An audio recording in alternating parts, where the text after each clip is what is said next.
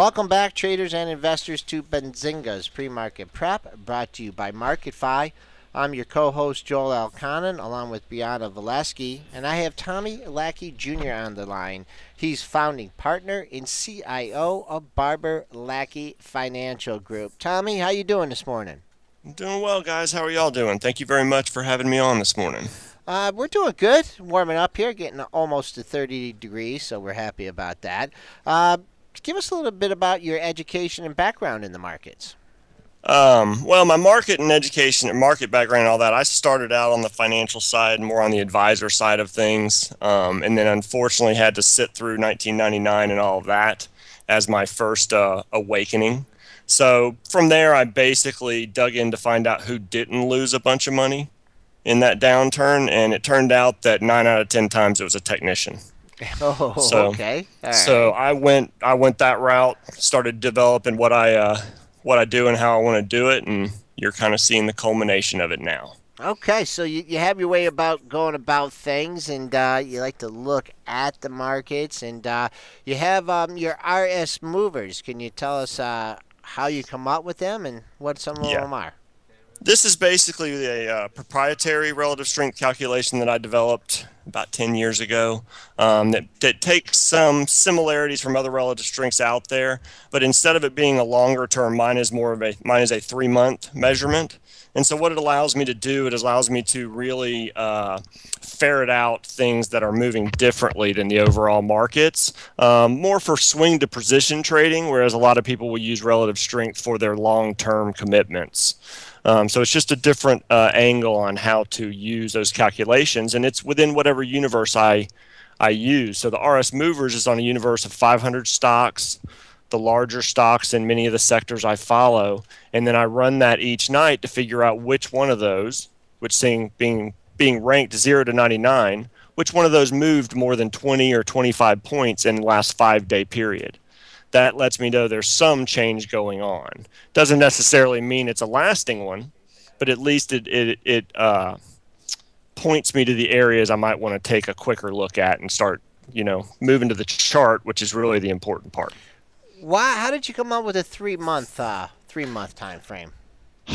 I kind of make the joke with a lot of my friends that I'm kind of like the mini mad scientist. I got a hold of this technical software and I started playing with it, and I ran about every different variation you could possibly think of. And I didn't have, with the type of tactical trading I was doing back then, I couldn't find the edge I needed with the 6-month and 12-month and beyond relative strengths that everybody else was using with sector rotation. And so basically I ended up finding my best success with the 3-month, because again, it's not the relative strength that's making me make the decision. All that's doing is pulling it out of the crowd. Okay. The chart's really what's going to decide. And do you use it for both long and short positions? Yes. Okay. Yes, I do. If I do short positions, it's almost always in an inverse ETF or in puts. I don't do any margin-based shorting, just because I think in shorts I typically need to be in and out a lot quicker. So it's just, I'd rather have those other tools. Okay, so let's go to some of the individual stocks that you have on your relative strength movers. Let's start with some of the bullish ones. Okay. Some of the ones that I think are well worth looking at, some people might already obviously have these on, but you have CRM, I believe, is one that's been on that list, obviously, with its surge a week or two ago. It's something we certainly ought to take a look at. However, when you see a 3-day pullback like this that reverses, yesterday probably would have been a slightly better entry for the short-term guy. But when you see something like that that reverses, that's a very classic swing trading. And so if we can get a higher high today, then that's a sign to basically, that's an old swing trading entry sign. And so it gives us an opportunity there. Also, there's a good bit of call activity. I'll look at open interest, things like that, to see if there's stuff I want to focus on there. Okay, so that stock already had one. Did you play it into earnings? Do you play stocks into earnings? I did that for a while, but I do not anymore. Rarely. I find that the edge, I don't get the edge I want. Even though you can get the IV and all of that, what I run into is that you got to make the positions so small to make them risk effective, that basically I almost feel playing the reaction is better unless I play the run up. A lot of times in options, I'll play couple weeks before and play the run up so that by the time we actually hit earnings, I can have all my premium out if possible. If things work well, I have all my premium out. And so I'm just kind of working with house money on the earnings play. Okay. All right. So what else is on your RS Movers bullish radar? Do you want me to throw out a few or just one at a time still? One of the other. Let's throw out a few and then we'll see if we come to like a popular one here or something that's trending. I got MDVN. Okay. Motivation. Yesterday, interestingly enough, with the news today, Citigroup was on there. Okay, let's talk about Citigroup. Got an upgrade today, coming into a resistance level. What are you looking at in Citigroup? Well, the way Citigroup looks to me is it's one of the areas that it's already moving up into this 54 level. So I think you kind of have to wait till it clears it. At this point, the way it's surged as it is. But again, it's one of those to where I have a lot of different people that follow me that will look at these to where this might have shown up yesterday, but they'll keep it on a list for a week or so and see if maybe it settles around that 52, 53 area and then resets up. So, right now, my opinion, because I do a lot of RSI work as well, that's where my momentum-based side usually comes in. It just recently moved over. RSI on the daily moved over 60, and it also is on my nitrous list, which basically means that the 9 SMA of RSI moved over 60, which is an acceleration signal. So I would not be surprised if it kept moving, but it is one of those that you kind of have to play two different ranges right now. You have to be either over 54 or probably closer to 52.50 to enter. Okay, let's see what some other stocks here that are on your radar. Big news in Best Buy today. Is that something that you are active in? I did see it. I'm not active in it right now. I saw the news. I'm one of those people that, especially with something like electronics, I know a decent amount about them, and it always worries the crap out of me because their margins are so terrible. So that's one of the areas that I'm a little more cautious on it. With the way it looks, again, it has to make it over 40 to get much action, unless you're a type of trader that likes to play the run up, and then you could probably pull it over about, I guess that's around 39.50-ish if it clears that little area, trying to anticipate the breakout. I'm of the opinion that there are 1,000 ways to skin a cat and trade, so I don't want to say anybody's is better than anybody else's. You just have to be prepared for what you're going into. Okay, a lot of bad news out on Alibaba. Is that something that you've been active in since the IPO? Or I had a client in it. We got in it fairly early, got a good portion of the run-up, and then started kind of putting some covered calls on it and things like that until we got stopped out. But I have really no urge on it until I see it, basing some, and I'm not really that interested. I have too many longs that are still working for me to be looking for a whole lot of shorts yet, especially with the breadth work I do and things like that. A short has to be extremely compelling, and I feel like this one I've already missed a lot of it, so I probably wouldn't be chasing it down here. Okay, we've got a stock coming out of the chat here. CMP, is that something that's ever crossing any of your filters? Oh yeah, I mean the universe I use for my nitrous scan is a 3,000 stock filter. So I get most things that come through. The only real criteria on my filter, I believe, is around 50,000 in shares traded a day, and they have to be optionable. Now, it doesn't mean they have liquid options, but they have to be optionable, and those are the only two criteria in my universe. So this is definitely in there, and I've had it come up on some. Has not been on it recently. It's not in the RS movers, and it has not hit the nitrous scans since the surge back in right at the beginning of the year. But it's a great looking chart. Yeah, I mean, sure is. That's one of the things that I'm very. I have a very good view there, is that visualization I just really enjoy, and when I got into charting, that's what really caught me. And so I can look at charts very quickly and have a template that allows me to look at all views in one shot, multiple levels and all that. And so any chart you want to look at, I'm happy to. Okay, well, let's rapid fire through here some of these stocks. And Mankind, MNKD, biotech, I guess you can call it, runs and declines with the news here. Just giving us a quick look at the daily chart here. Looks like we got some good support at 650. Well, you looked like it, but it's down at 6 right now.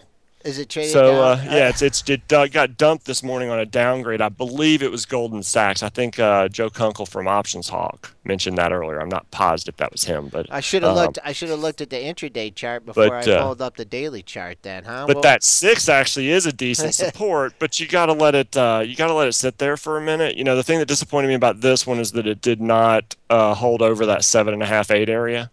How quickly it pulled back from there. Okay. I am a huge biotech fan, don't get me wrong. I mean, extremely huge, and think it is a game changer still. Okay, Palo Alto Networks, we had some consolidation, HPQ buying Aruba Networks here. This stock has been on a tear, looking for it to continue. Yeah, I mean, I definitely think it can, but I don't know how to enter here. Okay. It's just not my game to enter here. Again, I'd have to kind of see. I think these are worth waiting a little bit, and I think you got a lot of plays in the area with FireEye and CUDA and some of these others. So I think they're going to set up at different times, and you can kind of rotate in and out of the different ones. But I definitely think the space is going to stay hot for a long time. Okay, Micron Technology, that's a stock that's in the news quite a bit. What's your anything? Is that in any of your clients' portfolios or your portfolio? No, actually, semiconductors as a whole are. But I chose, and I do a lot of ETF work and things like that because in my experience, I've found, especially for clients' money, with a lot of my clients, I manage the bulk of their money, and so I try to keep it in a traditional portfolio, but more tactically managed. So I am an SMH, have been for a while, and I basically. I believe there's still more here. Again, I just think it's an area that is changing so quickly. You're seeing a lot more advancements than people are recognizing or acknowledging. Okay, stuck out with some decent earnings, not great guidance. Dick's Sporting Goods, DKS. Yeah. Looking at Dick's, it's right up there in that area. It did break out. It's really got to hold this because it didn't get all the way above. It got out of the daily breakout, but it didn't get above those weekly numbers from basically early last year. That's still a little concerning. If it's going to break out here, it needs to get up there and hold that, or I think we could see a pullback even below today's numbers and maybe come back down to that 53 area-ish, where you see actually a larger support if you go back a longer term and look into the 2013-14 area before it had that minimal move. Again, the space, I'm not a big fundamental guy. However, I'm a big sports guy. Oh yeah. and do like playing outside with my kids and doing a lot of that. And so I think it's still a good space, and I think that the Nikes of the world, the athletic apparel, all that, again, is changing so much with technology. I just don't think people would see right now how much technology is changing every industry, and that's a good bit of why we are where we are right now. Okay, another one I haven't taken a look at in a while, Ambarella Inc., AMBA. Had a client that asked me to sell some puts for her back, and I was able to, at some point, I was able to catch that recent low right on it. Had a wonderful day, was very excited about it, and then within like 3 days those things went worthless, and then I've just been waiting and it just does not seem to want to come back. So that's kind of unfortunately where I'm sitting, is that love it. I think it's a great chart. The breakout would still be worth, because it's daily. RSI is just now moving back over 60. It's held its RSI bull range, which is a very important factor in my analysis. The weekly is in a strong bull range, doing RSI positive reversals. Again, all these are signs that say that the momentum is still up, definitely, even with this volatility we're seeing. And why would the client want to, why don't they want to buy the stock or it's buy calls? a particular. It's a large client of mine, a very, very particular person and that's just how they've always done it. Is they want to enter everything.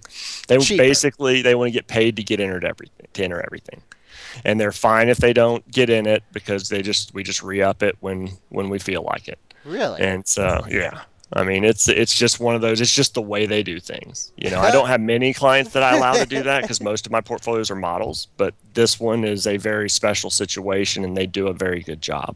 I just want you to know that from one of our chatters here, they're saying this guy is great and a great person to follow on Stock Twits. So throwing all these charts at you, our chat room is liking it, loving it actually. We really appreciate you coming on. We got Tommy Lackey Jr., founding partner and CIO of Barber Lackey Financial Group. Before we let you go, just final thoughts at the market. Made new all-time high close yesterday in the S&Ps, backing off a little bit today, low volatility environment. Any final words of advice for our listeners? Yeah, I write a complete report every weekend that combines the entire breadth of the whole stock market and the relative strength with my calculations, and I put those two into a analysis that allows me to kind of see where things are on a macro view. Right now, we have a lot of broad strength. There's no doubt about it, so I expect most pullbacks to be short and sharp. If they do start growing larger, we will obviously see that in the breadth first, and we'll start reevaluating. But right now, you have the right sectors leading. You have the right segments of the market leading, growth versus value, small versus large, when you start looking and breaking these down on a relative strength basis. So it's really hard to argue. You should always be prepared for pullbacks, but you prepare for those in two ways. One, by making sure you have your risk management plan, but two, by making sure you have your buy list too when the market's this strong. And I think right now we have to stick with that until the market proves a little more that the bears have an edge. And after them having the sideways move through most of December and January, they had that edge the last 2 months, and a lot of people don't want to, or for 2 months in a row, and a lot of people don't want to recognize that. So I think we still have good potential, but I'm always looking for a change. Okay, you have your plan and you're sticking to it. Tommy Lackey Jr., founding partner and CIO of Barber Lackey Financial Group. Thank you. We'd certainly like to have you on again. Awesome. Thank you guys very much. I'd love to do it.